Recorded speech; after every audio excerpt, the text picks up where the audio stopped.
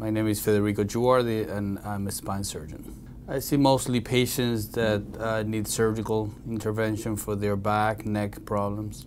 Some of the common conditions that I see are patients that have neck problems, including disc herniations or something called stenosis, which is a narrowing of the area where the nerves go up and down the spinal canal.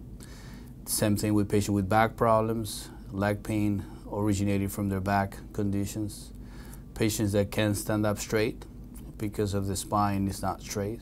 So in my practice, I see patients that unfortunately have not been able to be helped by a number of disciplines, such as physical therapy, injections, pain management, or just time.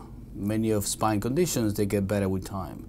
I just see patients that unfortunately that has not been the case and they need surgical intervention.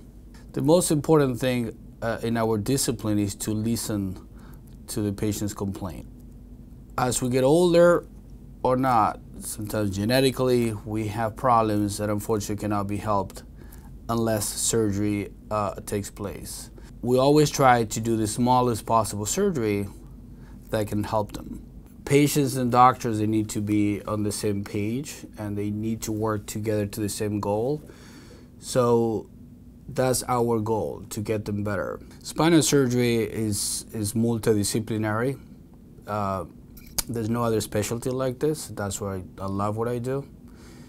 And involves a lot of disciplines before, during, and after surgery.